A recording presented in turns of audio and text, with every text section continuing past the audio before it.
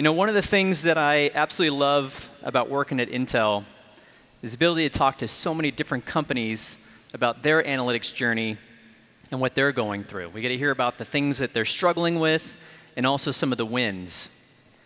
One company in particular is a company that started on this pretty significant digital transformation a couple of years ago, all in an effort to simplify application, solution, and value delivery to their customers and get more value out of data.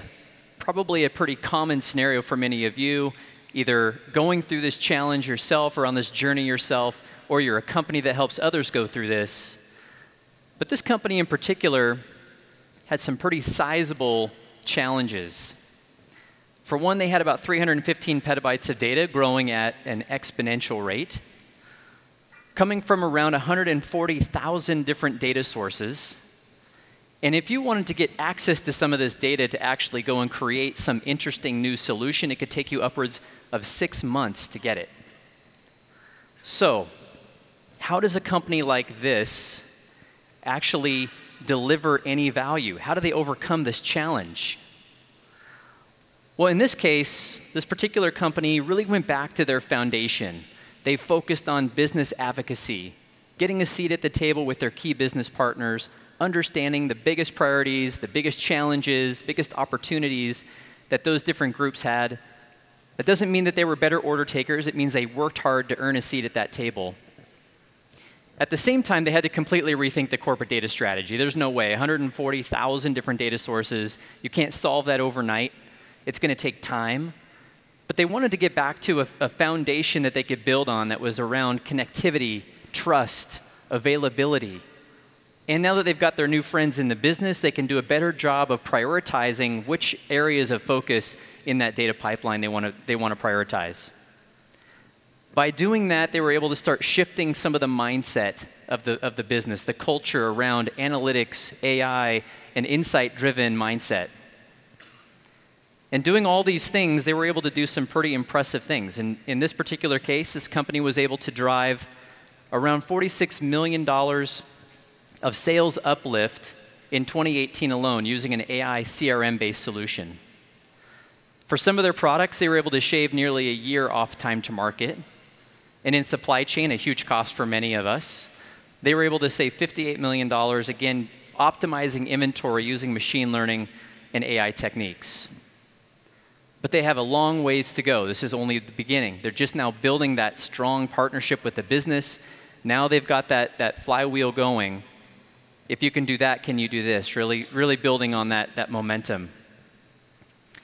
It might surprise you to learn this company is actually Intel. It's us. It's our own journey. And so I bring this example forward not to trick you, right? Some of you are like, I can never trust this guy again. But really to show you how important our own journey is in how we establish our product portfolio, the focus of our organizations, the way we engage with our customers.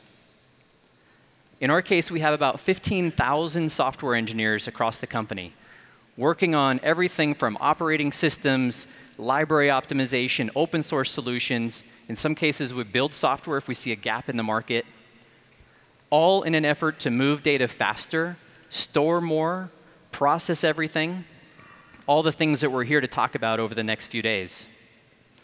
We have a great ecosystem, partners that are with us here where we can bring the best of their solutions with our portfolio and our learnings to really drive new innovations into the market.